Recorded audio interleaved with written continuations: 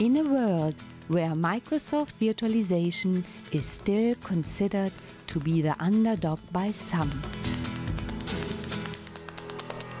The Hyper-V Amigos enlighten the IT crowds on how they could very well be mistaken.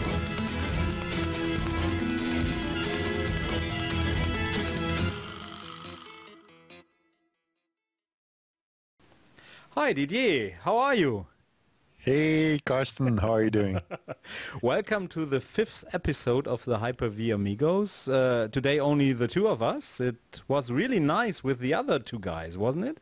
Last time? It was.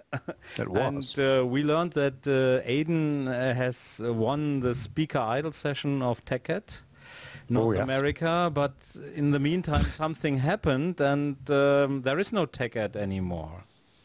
You recognize that?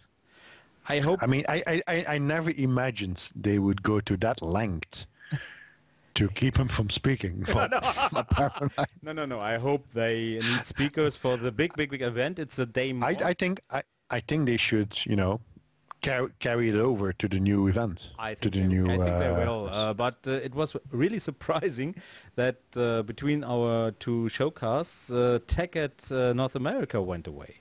So maybe TechEd Europe is the last TechEd ever. Or what do you think? It could very well be. So we will be missing history. Yeah, and I actually was never to a TechEd. That's so maybe I will never be. So. But how did you manage? How did you manage that? Even missed the two ones in Germany.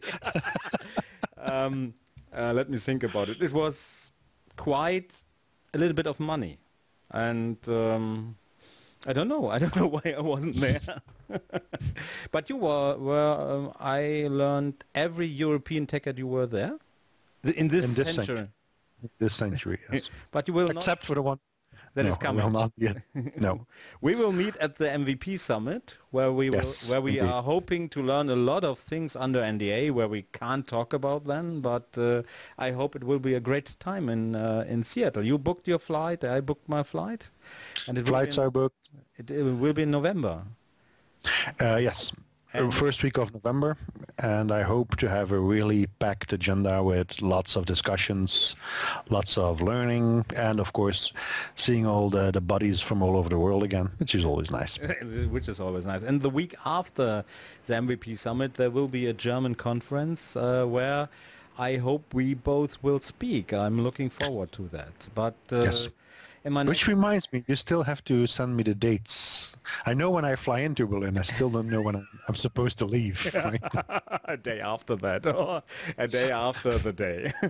Okay, but this is not the purpose of our recording now. We want to show some stuff, some new stuff from Hyper-V. It's not storage spaces, it's not scale-out file server. We will come to that in a later showcast, but today we thought we maybe show the new generation 2 virtual machine. Yeah. So it's something new that is now possible with Windows Server 2012 R2 and Windows 8.1, of course, if you have this kind of hypervisor. But I learned that there was a generation 1 before. I never know that before. So it's like with all good things. Only when the second edition comes along, you know there was a version 1. Okay. So maybe before we look at it, what would you say? What are the key differentiators between a version 1 Hyper-V VM and not a version 1, a generation 1 and a generation 2 VM? I think the first thing you might notice is when you install the operating system. Yeah? It's so much faster. Yeah, you actually measured it, huh? I didn't measure it just because I was so curious, because I still remember the first time I installed a generation 2 virtual machine. It's very important. It's not a Gen 2, it's a generation 2. Yes, a generation 2 virtual machine. I made a mistake of just looking away and then looking again at the screen and seeing an installed operating system. And actually, my first reaction was, okay, what went wrong? But no, it just went so fast. So the numbers, very important. I have the mail open here somewhere. So I did on exactly the same hardware. I did an installation of a Generation 1 virtual machine, and it took 345 seconds. So that's 5 minutes and 45 seconds. Wait, that's not really slow. For what did you install in this machine? 5 minutes? I installed 5 minutes and 45 seconds. Yeah, what did you install? Windows Server 2012? Windows Server 2012 R2 data center. Yeah, and this is not slow. 5 minutes for a complete installation. Great. Yeah, and that was not scripted, so I needed to click a couple of times. Everybody knows you're a very slow clicker. Yeah, it's unbelievable. It's sad, actually. So and I'm getting slower with age. It's hard. So in the Generation 2? Generation 2, 191 seconds. So that's 3 minutes and 11 seconds. That's 45% less. Oh, that's nearly half the time, isn't it? Yeah, nearly, that's from very fast to really very fast. Yeah, that's great. Basically. Why can a Generation 2 virtual machine install so fast, or even much faster than a Generation 1 virtual machine? Do you have a clue? Or will we show it? We can show it, but of course we actually got rid, or not we, Microsoft got rid of a lot of legacy they were dragging along. Yeah. And at a certain time, if you want to make a real advancement, you might have to say, look, this is not really relevant and necessary anymore. It's not like they are making Generation 1 virtual machines redundant. You can still, of course, install them. But for, let's say, looking towards the future, Generation 2 will be the way to go. Okay. So we prepared some things, and we look at my my computer maybe and show some things about the Generation 1 and the Generation 2 virtual machine. First, we will start up an installation of an operating system in a Generation 2 virtual machine. I prepared something. You don't believe me. You want to test it yourself. No, this is actually the second time we record this session because my audio was not very loud and we only heard you, so we re-recorded it. And last time, and last time we were thinking, where can you install a Generation 2 virtual machine, or which operating system you can use? And for the host? The host must be the newest, of course, but in a virtual machine, what can you install for operating systems in a Generation 2 virtual machine? As far as I know, Windows 2008, 8.1, and 2012 and 2012 R2. Did you do it with Windows 2008? Well, no, those are legacy operating systems. We don't install them anymore. Okay. I'm rightfully sorry, but I only know of Windows 2012, Windows 2012 R2, and Windows 8 and Windows 8.1. Yeah. That's what I know, but really, and I mean this seriously. We don't do 2012 and 8 anymore. Yeah. Okay. It's all 8.1 and R2. Okay. So, but I want to show the installation of Windows 2012, not R2, 2012. So I'm not importing a virtual machine. I say new virtual machine. And I have prepared the virtual machine wizard a little bit, so I didn't have to choose so much options. So I named the machine _W12 Generation 2, and here is the location of my virtual machine where I will put it. Then at the next screen we have the option to choose a Generation 1 or a Generation 2, and here are some informations what Generation 2 supports. Very important is it has to be a 64-bit operating system in the virtual machine, so we can't install 32-bit operating systems anymore.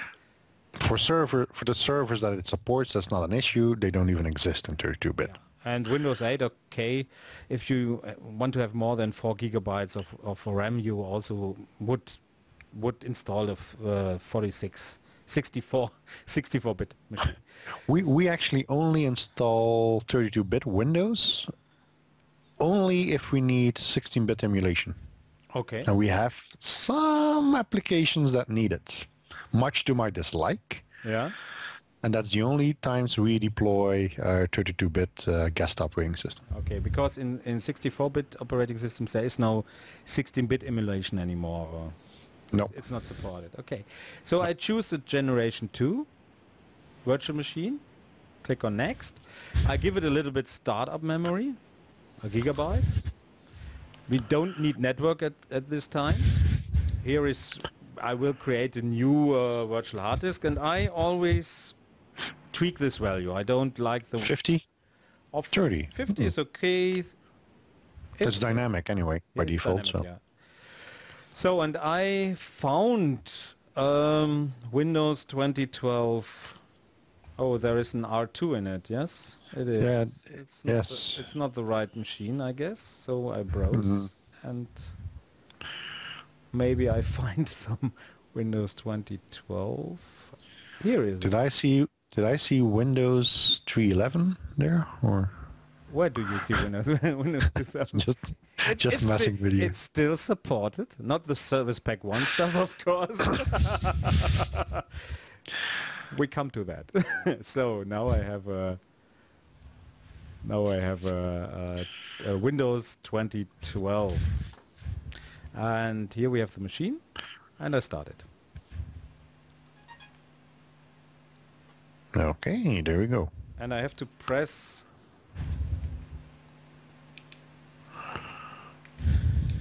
We will not look at the time. I only want to show that you can install Windows 2012 in a Okay.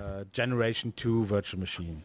So you don't need the newest operating system, but you can also go one generation back, Windows 8 and Windows 2012. Okay. While this is installing, oh, here we are. Everything is fine. Yes. Next. Just click next. Install now. Now you're wasting time, right? You have to click fast to make it a real good timing. Okay, so we will look at this machine later again, and first here I have two virtual machines. You're going to boot them together? First maybe we'll look at the hardware, at the settings in the virtual machine. So we have but we can try to boot them together and look how fast they are. First we have a generation 1 virtual machine with 2012 R2 in it, and also a generation 2 virtual machine with the same operating system. And we look at the hardware settings of this virtual machine. And this, I think everybody knows, who is doing Hyper-V knows this stuff. Yeah? So I hope so. Yeah, I hope too. And maybe we do a side-by-side comparison between the two machines, but I have to get it on the screen here. You'll manage. Yeah, I don't really know if I get it managed. So here it is. Yeah, there you go.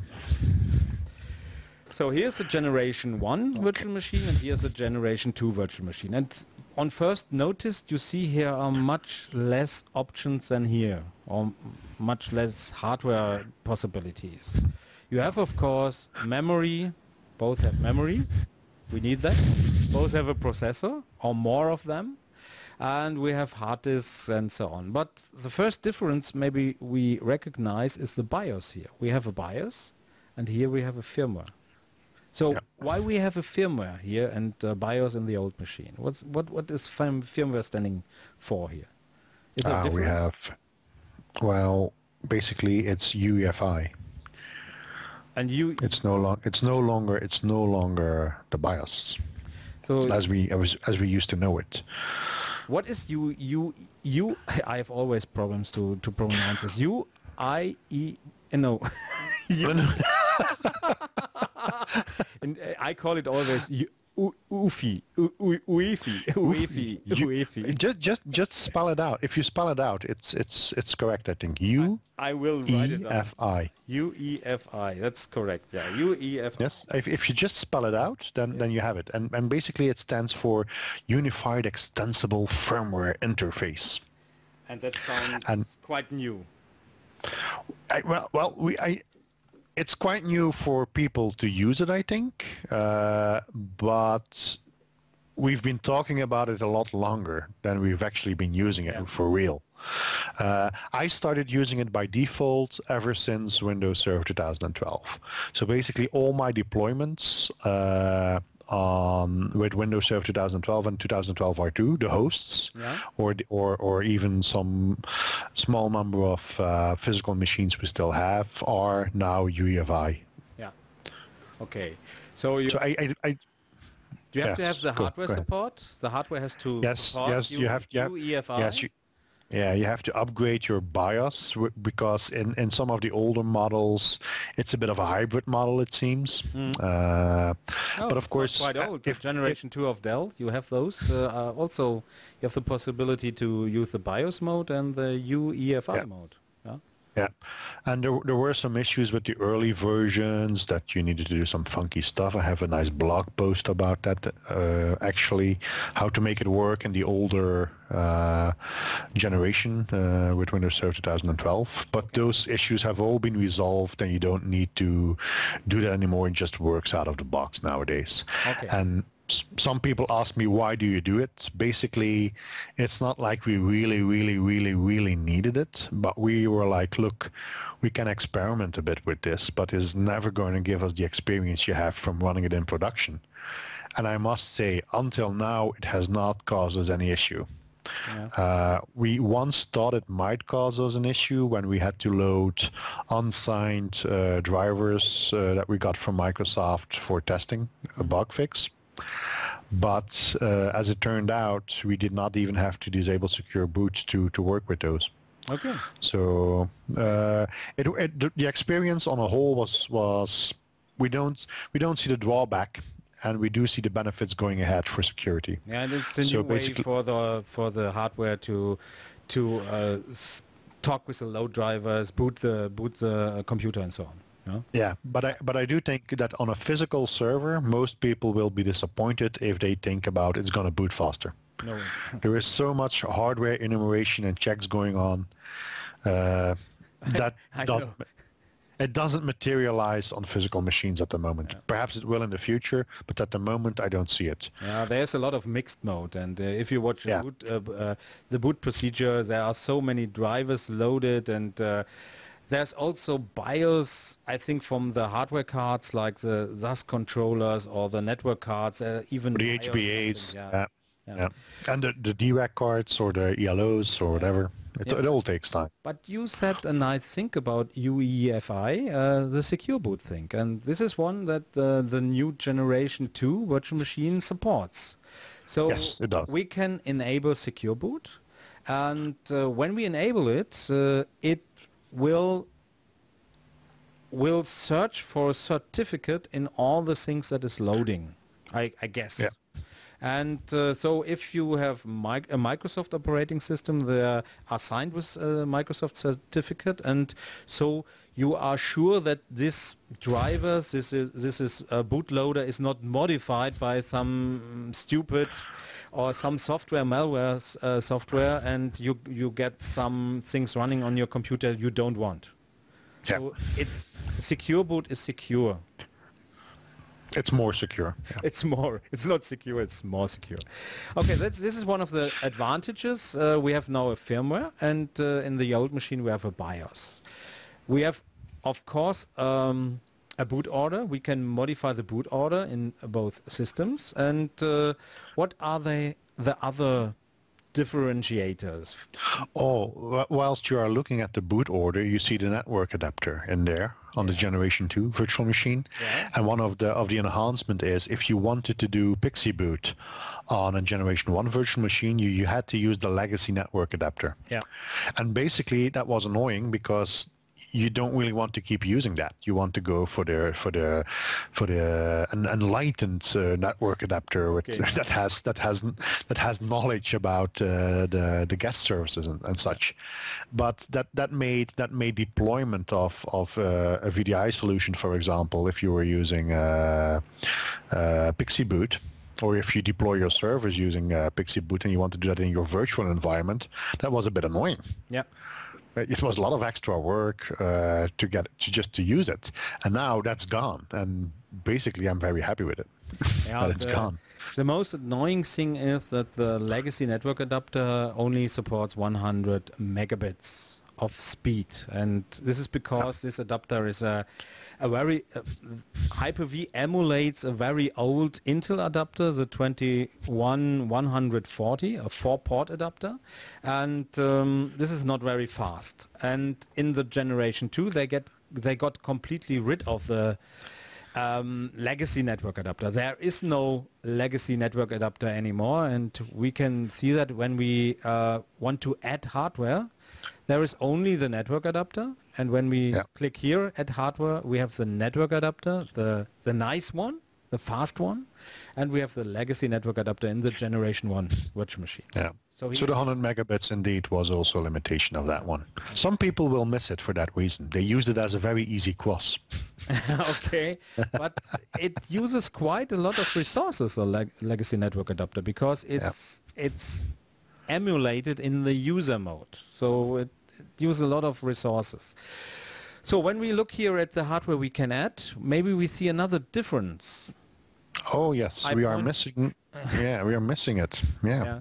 There is no remote FX 3D video adapter support in the moment in the generation 2 machine, and we will see why that isn't there in the moment. We will see it later when we start up our machine. So other things we recognize. In a generation 1 virtual machine, we have 2 EDE controllers, and this is quite also an old concept, an old hardware concept.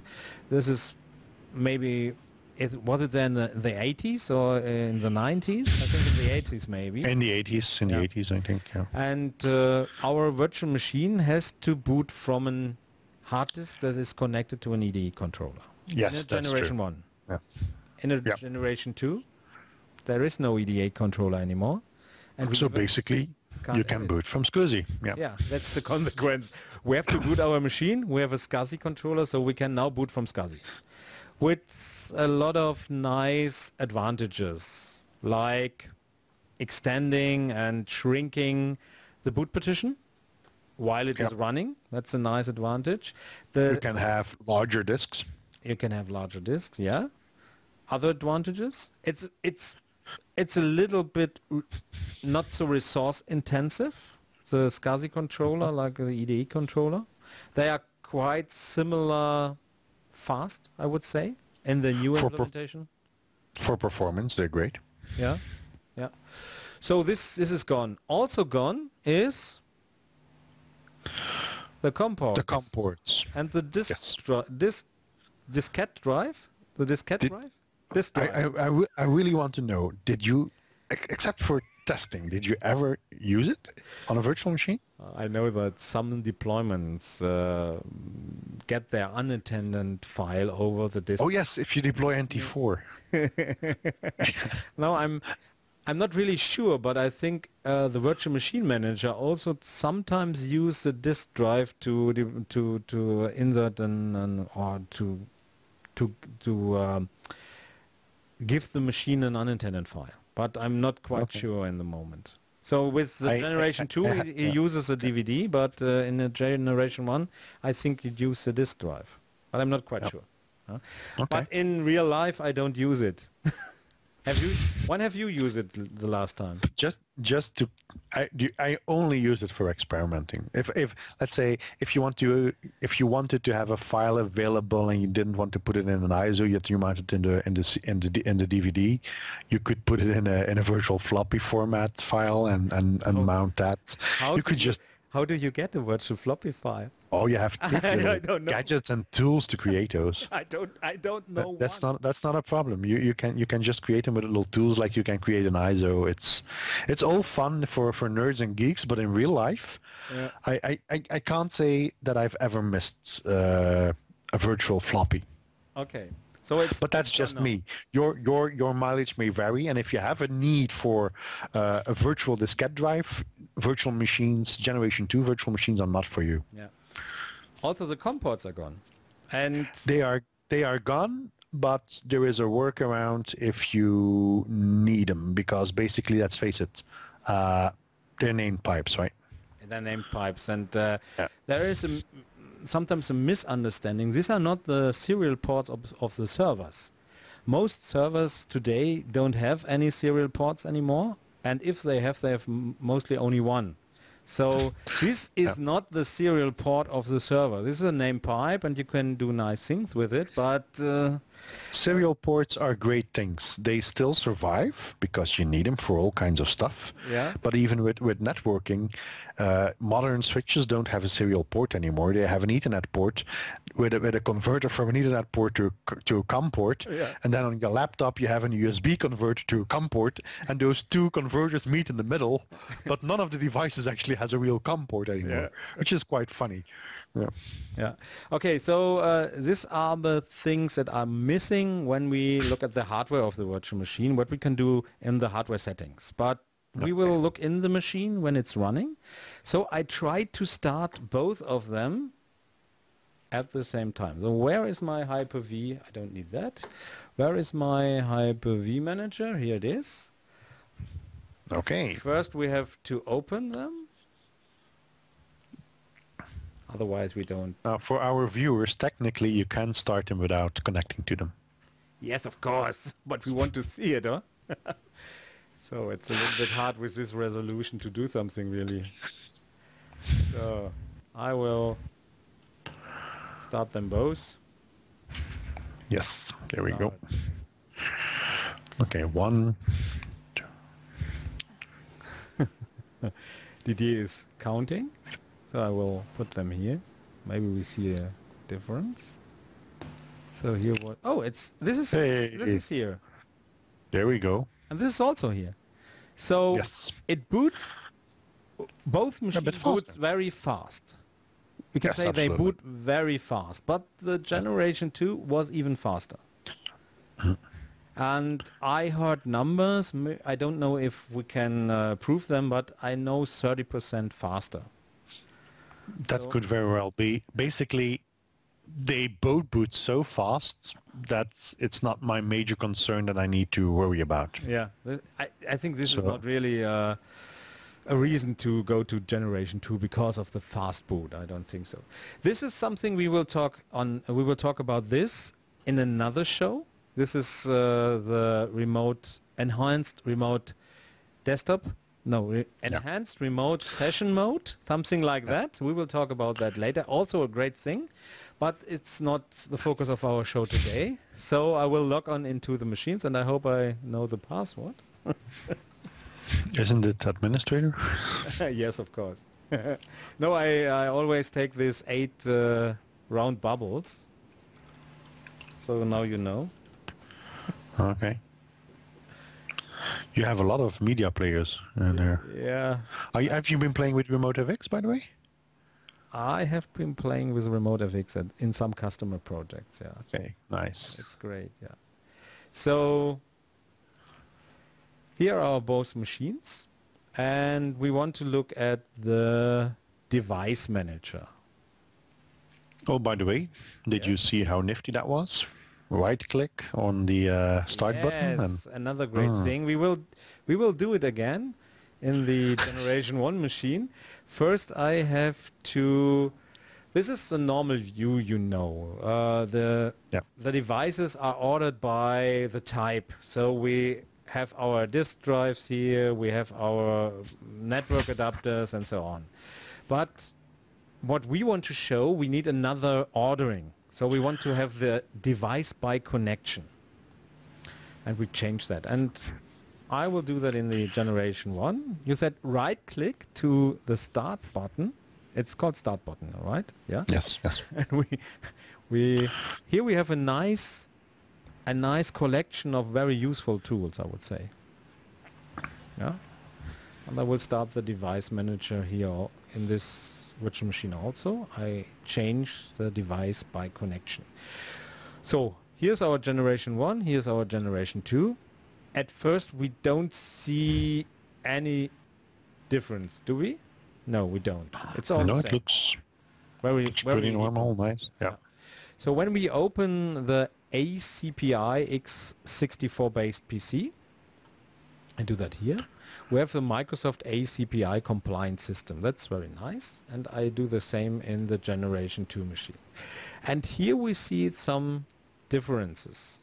We have, in the Generation 1 machine, we have a PCI bus. And in the Generation 2 machine, we haven't. It's gone. This is the reason why we have no remote FX hardware support for the virtual machine, Generation 2 virtual machine at the moment, because this support, this graphic card is actually connected to the PCI bus, and this is not there anymore. So I will open the PCI bus, and when we do that, we see some nice Intel, how you say, emulations or Intel chips. Emulated Intel hardware. Yeah. And here we see this first one. When I saw this demonstration the first time, I was quite surprised that to read an PCI to ISA bridge. And this is something of my old computer days. When I started, the ISA bus was quite popular. And I think you know it also. It was this 8-bit bus. Yeah. The ISA bus, not the ISA, the ISA. Yeah. If you think when the first virtual, let's say, hypervisors were made, or the first attempts at starting to emulate hardware, it made sense. I think it has not so much to do with the first hypervisor, but with the operating system that has to run in the hypervisor. This operating system needs to find hardware that it knows. And if we open this ISA bridge, we see here all the good stuff is connected to the ISA bus. So we have these are things you don't find in your hardware anymore today. No. But your hardware is not capable of running MS-DOS or maybe NT 3.5 or Windows for Workgroups 3.11 or so. But the virtual machine actually is because of that. So you can run very old operating systems in this Generation 1 virtual machine. Yeah? So when we look in the Generation 2 virtual machine, there is no PCI bus. We have only the ACPI module device, and when we open that, there is only the Microsoft Hyper-V virtual machine bus. And when we open this one, we see only Microsoft Hyper-V stuff. Yeah. So our over the virtual machine bus, all over the virtual machine bus. And the virtual machine bus is in-memory communication between the management operating system and a virtual machine. So a very fast in-memory communication. And we have the virtual machine bus also here in the Generation 1 machine, and there are also our drivers, but here we have only this driver. So this is maybe the reason the Generation 2 needs a quite modern operating system, because this hardware has to be supported in the operating system. There is no... I actually even read that certain very old software running in a Generation 2 virtual machine shows lesser performance because it expects certain legacy hardware to be present and available. Yeah, I've heard. Yeah, I heard it too. You mean like Fox Pro database? I think one of the examples was Fox Pro. So there are some very older legacy applications that you might want to test if you want to use a Generation 2 virtual machine, whether you'll get the same performance as you are used to, and that might also be a reason not to use them. Yeah. So this is quite a difference between the two machines. And we talked about what operating systems can run in the Generation 2 machine. We said Windows 8 and Windows 8.1 and Windows 2012 and Windows 2012 R2. And of course, the coming Microsoft operating systems will also support, I assume, Generation 2.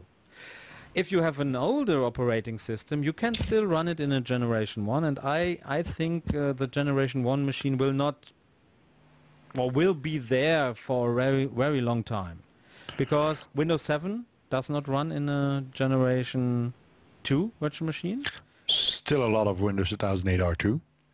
Exactly. And basically the entire install base what's the return on investment of taking your 1,000 VMs and transforming them to generation 2 VM? What's the real benefit there? Just for bragging? They're booting faster, 30%. Yes, but is that your biggest? No. Is that your biggest problem? No, you don't boot server so much time in virtualization. It should be 24/7. So They basically install very fast, but they are already installed. Yeah. That's not quite and advantage. if you don't have an immediate advantage, a real economic benefit of doing so, why would you? So I think most virtual machines that have started out as generation 1 virtual machine will serve out their purpose as generation 1 virtual machine only unless you have a real good reason to switch them over. Yeah. But the question is, can you switch them over? Yes, you can. There is a script available to do that. There is a script. By John Howard, one of the PMs at the Hyper-V team in Microsoft. He's got a real nice blog post series on the Generation 2 virtual machines. Yeah. And he's the author of a script that actually does the transformation for you. And he has a nice, I think the blog post has been replaced by a Wikipedia or a download page. I'm not sure. We will put that in the show notes, and I think it was 10 posts about the generation. Yeah, at least. Hang on, I'm gonna try and look it up. Yeah, 10 posts he's got, and the utility for converting generation 1 is part 10 actually. Okay. Yeah. But you have to remember, you can't convert. Yes, you can actually convert a Windows 7 virtual machine from a generation 1 to a generation 2, but it will not run. So your operating system has to support generation 2 drivers.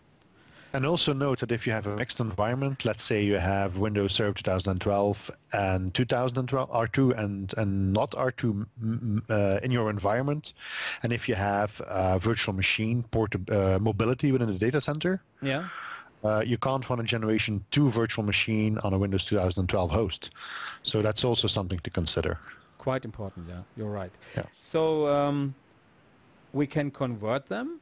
We will add the blog post about it. Basically, Carsten, I'm sorry. Now that I think of it, that would give a problem anyway. What will give a problem anyway? It's if you move a virtual machine between generations from 2012 R2 to 2012, it's not as transparent as it should be.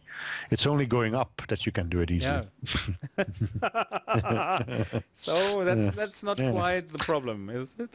Yeah, that's actually that was theoretical. But you can shut it down and start it on a 2012. Can you? Yes, I've done it. The live migration is only possible in one way, but you can turn the machine off or shut it down and start it on a Windows 2012 because everything is okay. Oh, are you sure about that? I'm sure. I'm not giving my hands for it, but I'm quite sure. We can try it. I think there is even a knowledge base article that it doesn't work. If you shut it down and start it on a 2012 machine, I'm quite sure, and I'm actually sure I've done it. Okay. Yeah, but because last time okay, we'll not a generation 2, of course, but a generation 1 VM. Okay. Are we talking generation 2 or generation 1? I'm talking generation 1. There is something about exports also don't work. You can't export a VM running on Windows 2012 R2 and import it on 2012. That's possible. It will fail. That's possible. I think that there's even a knowledge base article about that. Okay, so we will talk. We will look at that and give the information in the next showcast. If idea. I was stupid or if I dreamed that I've done it, or I'm actually you can get it to work. That's not the problem. But you have to create a new virtual machine, I think. Yeah, but let us come back to the generation 2 virtual machine. So in the moment there are not so many reasons to really get fancy about generation 2. It's installed faster. Okay, that's a one-time job. The startup is faster, but how in reality, how often do you start up servers? With clients, maybe if you do VDI, maybe that's something to consider, but with servers, not really. You lose the possibility of the remote FX hardware support in your virtual machine. So I think it's a new version. Microsoft put it out so we can try it, we can use it, and I hope that in the next and other operating systems they will bring new features to the generation 2. Well, I think there are some real use cases for it. Let's say if you want to do Pixie boot. Oh yeah, I forgot. That's a good one, I think. Yes. And I also think that if you are in an environment where security is very important and somebody has mandated that you have to have secure boot, now you can. Yeah, you're right. So there are some use cases, but in general, let's say for your standard business, perhaps not yet. But I wouldn't say that that it's not that useful yet. It really depends on the use case. Yeah, okay. But you said something very important. You said secure boot, and that reminds me of one question. Is it only possible to run Windows operating systems in a Generation 2 VM? What was it with our friends with the Penguin? I think in theory it's quite possible to run any operating system in a Generation 2 virtual machine as long as you have this, as long as it's signed. Oh, you don't, it has not to be signed. You can turn off secure boot. Yes, but yeah, okay. But if you want secure boot, I mean. If you want secure boot, of course you're right, but I prepared something here. We have a nice Ubuntu 14.04 LTS machine here. We look at the settings. You see firmware. Okay. And we have secure boot enabled. So if I start this machine,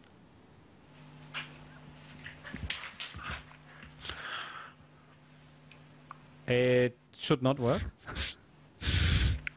Nope. Because in the moment boot failed. In the moment I think the boot system of Ubuntu is not signed with a Microsoft certificate. Yeah. So I will turn it off. And I change from secure boot. I disable secure boot. Yeah.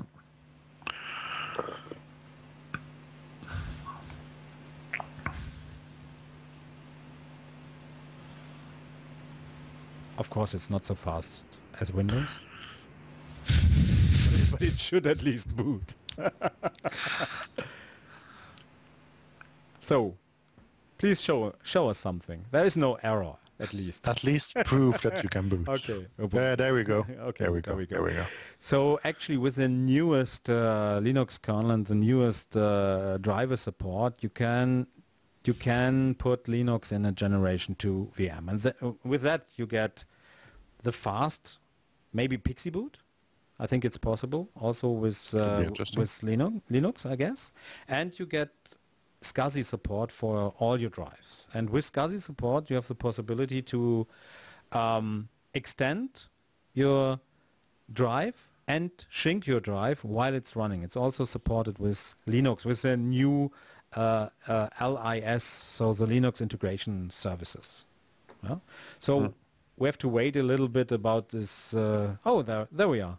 Oh, what's that? I have something. It's a standard Ubuntu installation. It's not so fast on my system, but you see, it works in a Generation 2 virtual machine. Okay. Cool. Didier, I think we covered everything but the installation of the Windows, here it is, Windows 2012 machine. Okay, there you go. I want to have a license key, and here I can't enter a license key here. I'm not sure. Don't you need to enter the license key before the installation can continue? Yes, I have to. So we will not see that because I can't enter a license key. Why can't you enter it? You just copy it and use clipboard to type it in. Yeah, I know, but I have no at hand now. So, Oh. I think that covers everything we want to show about the Generation 2 virtual machine. Yeah, most of the things. I think it's really important that we put in the link to John Howard's 10-part series about it. There's all kinds of very interesting stuff. Also, if you want to do kernel mode debugging, how you set up the COM ports for that. Okay. With the named pipes, because you need to do something extra that you didn't. Yeah, because there are no COM ports anymore, so. Well, they're actually, I think they're still there. You just don't see them, and he's got that explained on his blog post. How you do it, how you find them and set them to a named pipe and PowerShell, so you can actually attach your debugger and such. So it's a really interesting series. And if you are interested in using Generation 2 or learning about it, yeah, it's a good place to go. Also, I have heard a lot of people using or playing with the PowerShell converting script. Mm-hmm. And that seems to be working just fine. Okay. There's actually one guy in England who told me they converted all their virtual machines using that script without an issue.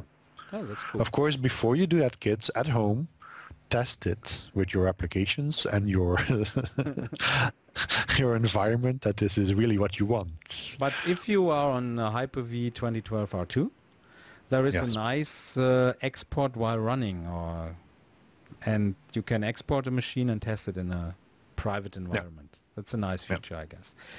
Okay, Didier, I think that it covered everything we want to talk about the Generation 2 VM.